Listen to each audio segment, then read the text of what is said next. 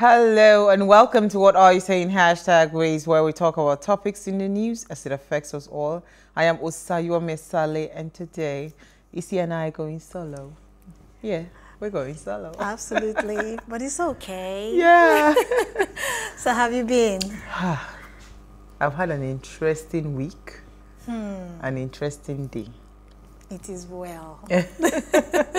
An interesting day. Today I had an unexpected visitor. Quite early this morning when I resumed my place of work. It just brought a lot of memories, and sometimes you just... Nostalgic. Well, yeah, almost like a deja vu.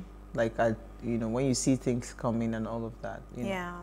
It's quite an interesting one. But today, not about me. So it's World Kayode Akitemi Day. Yay! Happy birthday, Mr. K.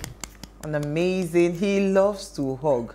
If I had to warn him on social media, Uncle K, this is not no the day hugging. for hugging. Coronavirus is real. Hugging and, Mr. K loves to hug. I say, God, it was because of Mr. K that the coronavirus came to the I think it's because he's such a jovial person. He's Yeah, so welcoming, so warm. So Yeah. I think let's give it up for Sake. I call him Sake. So let's give it up for him. He's done a good happy job. birthday, Mr. K. Absolutely. We're praying for health, life, and long life and blessings. All right, so here's what we found as today's quote. Innovation is the ability to see change as an opportunity, not a threat. So this is quite interesting.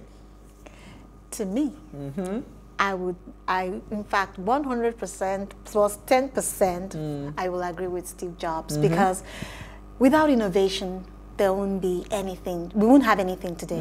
Look at AI. Look at so many things. internet. Look, there's so many things. You know, and light. when change comes, everybody panics. But if you understand what it will bring at the end of the day. So that's why, for once, honestly speaking, now I am not happy that people are dying. Exactly. But COVID-19, if you ask me, I see it as an opportunity, like a perfect opportunity for us to fix our healthcare sector.